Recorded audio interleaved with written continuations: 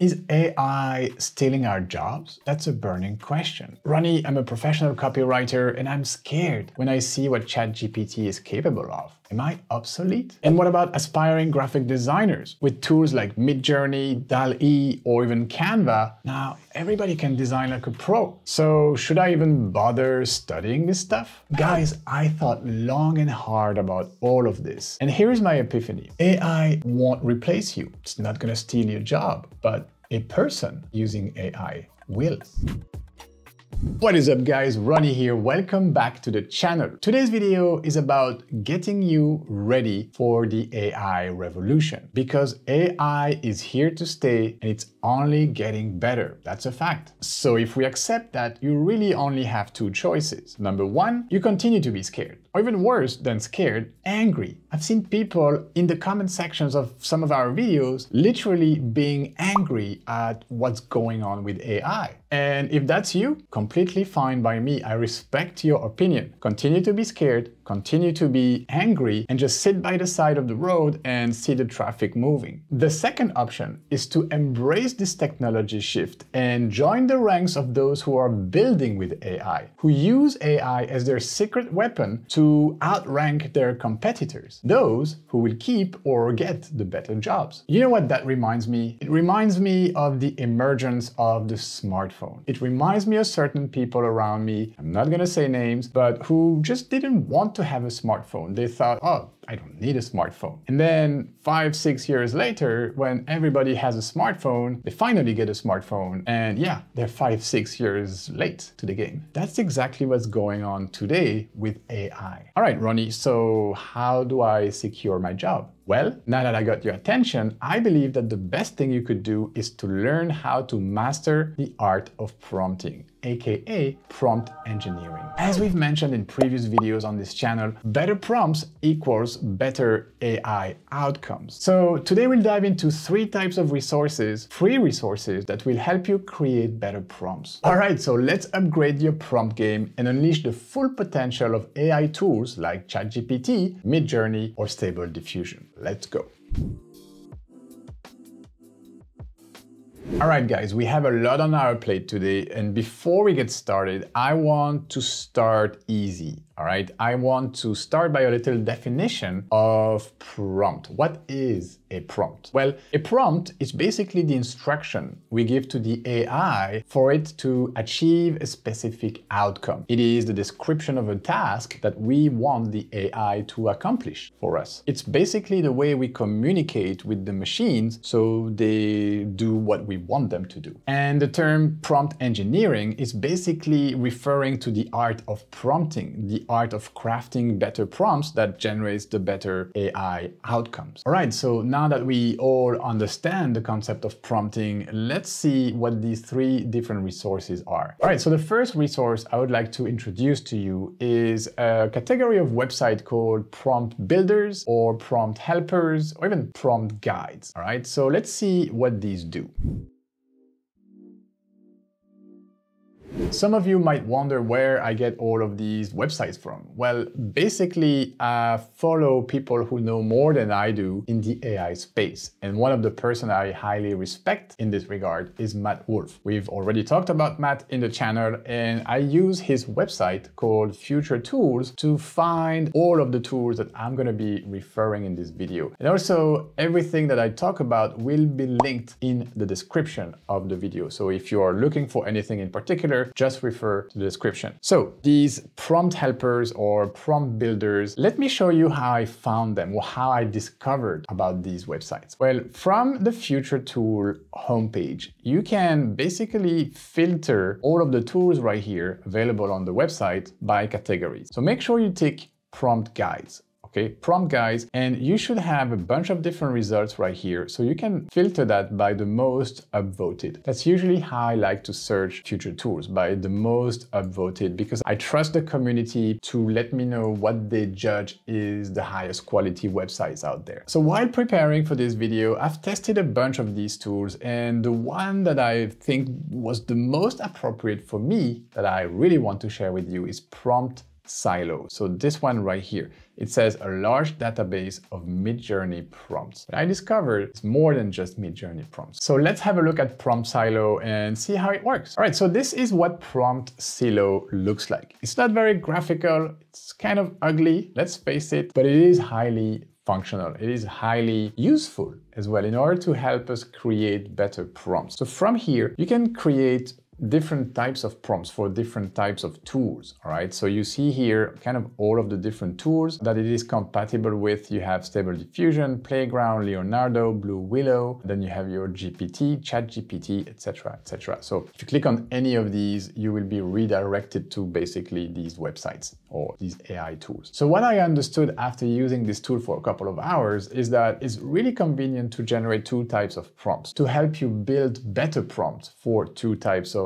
AI tools. The first category of tools is the image generation tools like Midjourney or Stable Diffusion or text to image in Canva, which relies on Stable Diffusion. The second category of prompts it can really help you build is all of the prompts that have like a text outcome, all right? So like ChatGPT or Canva Magic Write or Jasper or all of these text generating AI tools, all right? So let's start with an image prompt and then we'll see how we can use this prompt silo for generating text prompts, better text prompts. So let's say we want to generate a hyper-realistic photo of a subject. Okay, so that's the base of my prompt. So that's exactly what I'm going to type. A hyper-realistic photo of, and then if you're kind of stuck, like you can use the first column right here to help you determine your subject. So you see you have nature. If you click on nature, you have all these keywords like Himalayas, bay, body of water, canyon, cliff. You have a bunch of different keywords that you might not have thought about that you could use to build a better prompt, okay? So I don't really want like a nature kind of thing, like you have trees and plants and flowers, a bunch of different kinds of trees and flowers, which could be very useful. You have metals, gemstone, fogs, fur and hairy.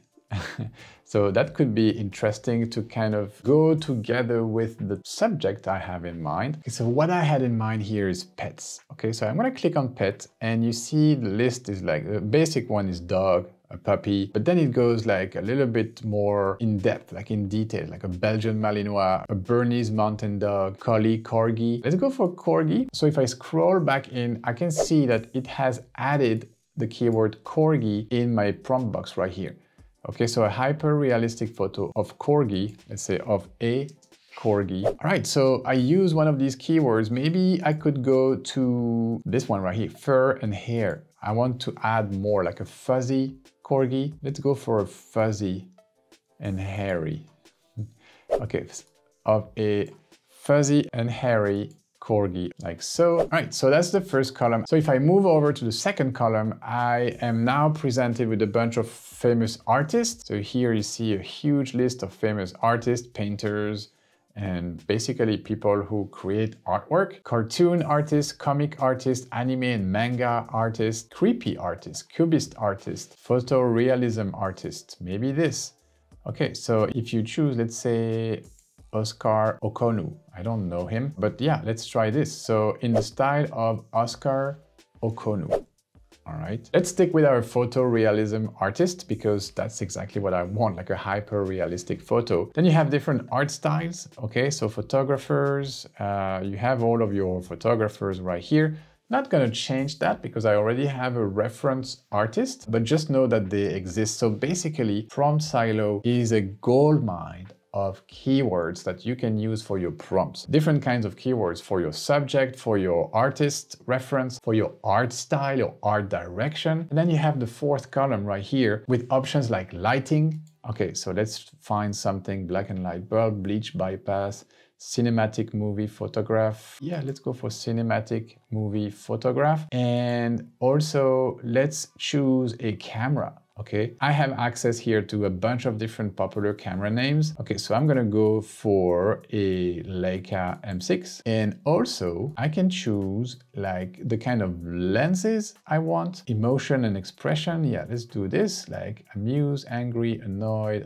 No, I want something cute, shy, tender. Let's go for tender. And yeah, that's pretty much what I'm gonna go for. So now I have this prompt, a hyper-realistic photo of a fuzzy and hairy corgi, probably need punctuation here, in the style of Oscar Yukono, cinematic movie photograph, Leica M6 standard. Okay, so let's just copy this whole prompt and come to a Canva document right here with text to image open, and I'm just going to paste that prompt. Okay, let's try this. I think that's a lot of information already for text to image, but let's see what comes out. So there you go, guys. We have our corgi images. I really like this one right here. I'm gonna click on it, make it bigger, to kind of show you the result. Okay, so we have something slightly weird going on with the eyes, but I do have this furry vibe. The tender vibe is definitely there. Yeah, fuzzy and hairy, or fuzzy and furry corgi. I think this was pretty good. All right, back to the silo. I want to show you something else. Okay, so that was for image prompts, but this website is also great for generating better ChatGPT prompts or better Canva Magic Write prompts. All right, so how do you use it for text prompts? Well, you have this section right here. You have 2, 4, 6 different categories here that say ChatGPT. All right, so you have ChatGPT Act As, ChatGPT writing styles, famous copywriter style, copywriting formulas, keyword prompts, and text tools. Okay, so these will help you come up with better text prompts. All right, so let's see what they have under Act As. Act As is a famous ChatGPT prompt, but maybe you don't know all of the capabilities, like act as what? Well, this will give you a bunch of keywords. You can act as an academician, an accountant, advertiser. So what else do we have? Like an English pronunciation helper. Maybe I should use that, a life coach. You have a bunch of different things. You can act as a rapper.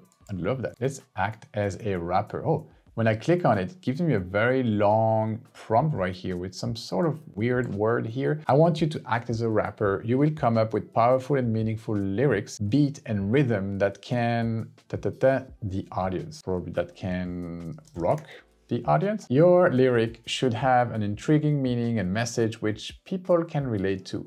When it comes to choosing your beat, make sure it is catchy yet relevant to your words so that when combined, they make an explosion of sound every time. Every time. My first request is, I need a rap song about finding strength within yourself. Okay, interesting. I could probably do this. I will change that though. I need a rap song about buying a luxury car without any money. Why not? All right, so I need a rap song. Writing styles. Okay, abusive, academic, affirmative, amazed, angry, anxious, apologetic. All right, so what should we find here? Like motivational. Let's say motivational, using a motivational writing style. Okay, and you know what? I also want to give it like a rapper kind of specific keyword. Write the song in a 16-bar verse structure, because that's the most popular kind of structure for a hip-hop song. And do so in the style of, I don't know, Redman, for example. All right, I do have a prompt right here. I have used 2 of the different ChatGPT helpers right here, but you have other ones. So I encourage you to explore the other categories, okay, right here. Now, I have my prompt. I'm gonna copy this and try to use this in Canva's Magic Write. So I'm here with my corgi. I'm gonna create a new page and I'm gonna call the assistant right here and click on Canva Magic Write, which is a pro feature, but free user will also have an opportunity to try this one for 25 prompts. Lifetime. Okay, so if you haven't yet exhausted these 25 prompts, you can still use this as a free Canva user. Otherwise, if you want to use that feature inside Canva, you'll have to be a pro user. Or this works very well with ChatGPT as well, or any AI tool that will generate text outputs. All right, so me, I am a pro user here. I'm going to use Magic Write. Okay, so I'm going to paste all of that. Okay, make sure it is properly written. Okay. Let's try this and see what it comes up with. All right, guys, I've made this a little bit more legible. Let's discover this rap song about buying a luxury car, but with no money. All right, I'm not gonna rap this, but I just want to read it to you guys. I'm dreaming of a luxury car, but my pockets are empty. I ain't got the cash, but my heart's filled with envy. I see my neighbors bawling in their ride with the top down. I need that kind of life, but how to get there, I don't know how. Okay, so maybe we need to stretch this so we have the full bars. The outro, I did it my way against all odds and doubts. I'm a boss, a winner, no need to shout. I'm cruising in my ride, enjoying the fruits of my labor. I'm living proof that with hard work, you can savor. That was a pretty cool rap. I don't know if this is still of Redman, probably too clean for Redman, but I think this is a pretty good rap. And here again, what's important is that I used prompt silo with the wrapper prompt for ChatGPT that kind of kickstart my prompt. And all I had to do is to maybe reference an artist, rapper or singer, and also insert the topic of my rap. And that's what I wanted to show you about the prompt silo. It's an amazing website, a great resource. I encourage you to check it out. Link will be in the description. Now let's move on to the second category of resources I have researched for you. I'm talking about the prompt libraries, aka the prompt repositories. So if I come back to Future Tools here, Matt's website, let me show you the ones that I have been testing and the one I have decided to showcase in this video. I've been trying ordinary prompts. My absolute favorite was this one right here, DataFit. So if you click on DataFit from the website from Future Tools, you will land on this homepage right here, ChatGPT Prompts Community. Okay, so a lot of these prompt libraries are actually mentioned as or referred to as prompt communities. A lot of them will have a Discord attached to them, so you can get in there and discuss different prompts. You can submit your prompts with the community and simply see the community upvote or downvote their favorite prompt. So that's something I really like. You can comment on the prompts. All you have to do is simply to create an account and just get started. So on these types of websites, what you will find is already made prompts for you. Unlike the first category where the website kind of helped you build your own prompts, this one has some prompts already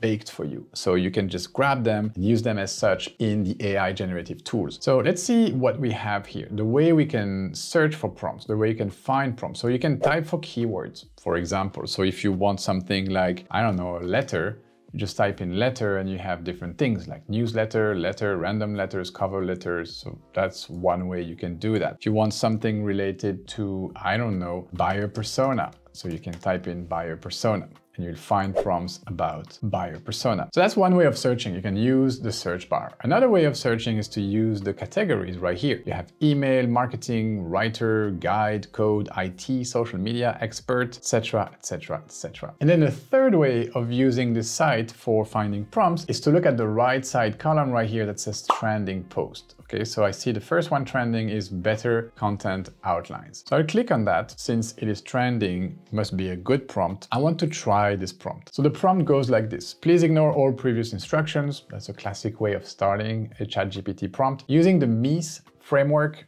please create a detailed long-form content outline for our English writers on the topic. Insert your topic. Also provide a short and attention-grabbing title for the article and an estimate of the word count for each subheading. Include a list of semantically similar FAQs using the vector representation technique. So it kind of like gives you some framework to work within, the MEES framework, the vector representation technique. So all of this is kind of like stuff I wouldn't have come up with. Do not remind me what I ask you for. Do not apologize. Do not self-reference. Okay, so let's try this prompt. I'm gonna copy the prompt. Okay, so there's a button here, copy. Okay, it is copied. And this time I will be using ChatGPT. So there you go. This is the default GPT 3.5. I could go GPT-4.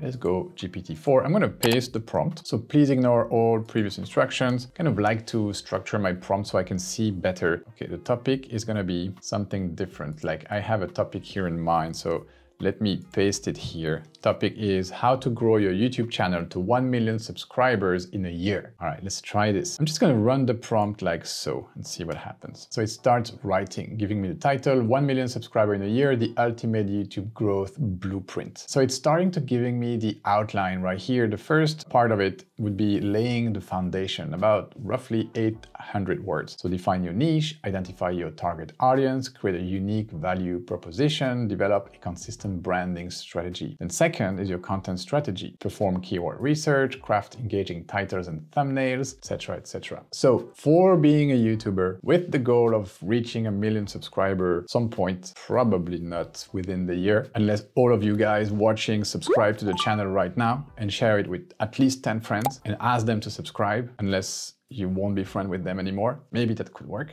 but I'm not sure you'll do it. So anyways, coming back to this is a pretty good outline and a pretty thoughtful strategy, I would say, for a YouTube strategy. Now, I could probably ask ChatGPT to elaborate on each of the points and really fill out these subheadings with a complete strategy. I'm not gonna do that, but you could probably prompt something in the range of, now, for every one of these 6 points, please write a detailed copy of what the strategy would look like. And it probably is going to start writing you that detailed strategy. So I'm really happy about this better content outline prompt that I found on DataFit. So I just showed you the #1 trending prompt right here, better content outline, but it's really up to you to search for something else. For example, social media. So the way I would recommend you to use this prompt library is to either search for keywords or use the categories. And then right here, you use that filter and you use the most voted. You use that because this will show you the ones that have been the most upvoted, okay? So YouTube script and catchy title, intro, outro. This is probably a good one, 291 upvotes. I would recommend you click on the ones that you find interesting, the titles at least, and you see what the prompt looks like. You can learn a lot by analyzing already made prompts. So the art of prompting, which is what we are trying to develop, the skill we are trying to sharpen in this video, will come by using the AI tools regularly, by trying different types of prompts, by analyzing people who already achieve great results with AI tools and see what their prompts look like. And these prompt libraries are a really great place to start looking at other people's prompts. So that's what I did. That's what I encourage you to do, to really be curious and really kind of be like an alchemist, mixing stuff. And yeah, that's how you get the best results. All right, let's move on to another library I would like to quickly mention. I'm not going to use it, but I want to show you it exists. And again, the link will be in the description. This one is called Prompt Vine. Okay, discover the collection of best ChatGPT prompts, products, and resources. So this is how it looks. The reason why I show you this one is because I like how it is organized. So if you scroll down a bit, you will see different categories: prompt for education and tutoring, prompt for entertainment, prompt for problem solving. And then you can view all of the prompts by categories, see? And the interface is kind of clean looking, like you have the little emojis for illustration. And then you can also sort the prompts by professions. And that's really interesting. So for educators, game developers, journalists, magicians, coaches, motivational speakers, etc., etc. So I found that semantics, that organization, really interesting. I would say it's more user-friendly than DataFit that I just showed you earlier, because first, it looks better, and second, it is better organized. Now, in terms of the quality of the prompts, I don't think it differs very much from the other ones, because you will find kind of the same prompts on all of these libraries. But yeah, I'm sure you can find some gems on this one as well, so just start digging around. Now, there is a last website I want to show you in this category of the prompt libraries, but this time let's switch over the image generation tools. Okay, so what if we want to find some already made prompts for tools like Midjourney, for example, or Stable Diffusion, which is the technology Canva relies on? Well, I have a library of prompts for that too. And this one is called Lexica. Lexica is the Stable Diffusion search engine. So you will find a bunch of images, and for each of the images, you can grab the exact prompt that has been used to generate these images. Now, I have already mentioned Lexica in a previous tutorial I shot, my ultimate prompt prompt guide for text-to-image, Canva's AI image generation tool. I will have a link in the end screen of this video, linking to that other tutorial, so you can watch it next if you want to. But yeah, Lexica is kind of the same thing as PromptVine or DataFit, but for images. So you can either start by scrolling down, okay, so until you find an image that you like. Let's see, this one, not bad. So this is a Portra 400 high DPI film scan of a NASA astronaut wearing a spacesuit on a planet made of uranium. Okay, let's try this. You could copy the prompt like so and just paste that in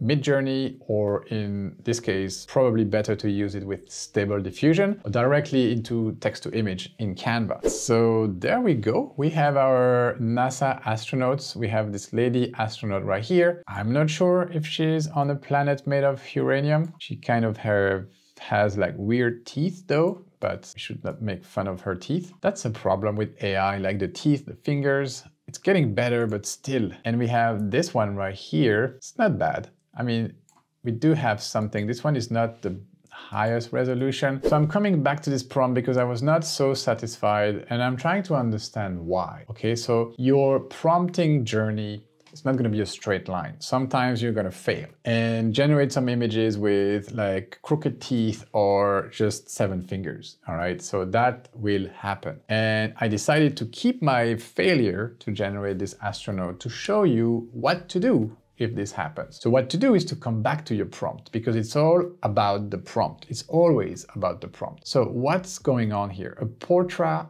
400 high DPI film scan of a NASA astronaut wearing a spacesuit. So you know what? I'm gonna get rid of all the fluff at the beginning and just keep a NASA astronaut wearing a spacesuit on a planet made of uranium. Okay, I'm gonna copy the prompt again, come back to Canva and try again. But this time, I'm gonna cut the fluff.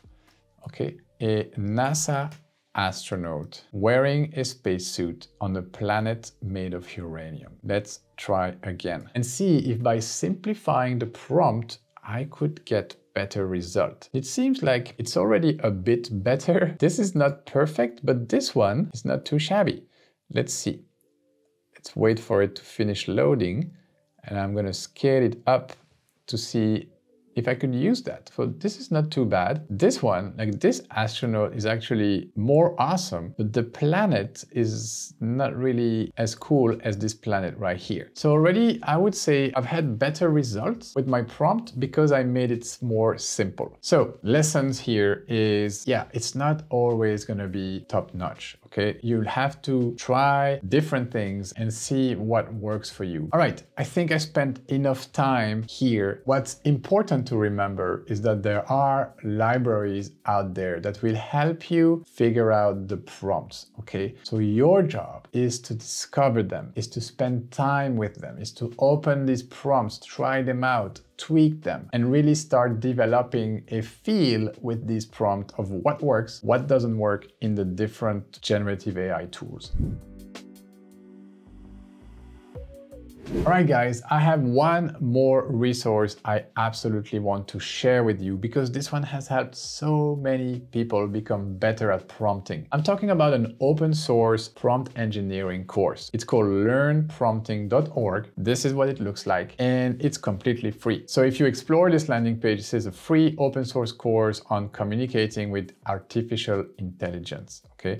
So this is what it looks like. You have a couple of YouTube videos right here. If you click on Start Learning, then you start the course. It's a text-based course, so there's no videos in the course, but you have the entire table of content right here. It's quite pleasant to go through. It's well written. It's fun to progress along this course. So I really encourage you to have a look, see if this is for you. You will learn about the basics. You see introduction, prompting, giving instructions, role prompting, few shots prompting, like all the basic stuff I would say about prompting. Then it goes to basic applications with a lot of examples, what you can do, writing email, finding emojis, contracts, different things you can do with AI once you know how to communicate with it. Then you have like, you progress through the course and you have your intermediate level, with some more elaborated type of prompts, like the chain of thought prompts, like the zero-shot chain of thought prompts. All of these techniques and way of prompting are explained in here. And you can really, as you progress through the course, start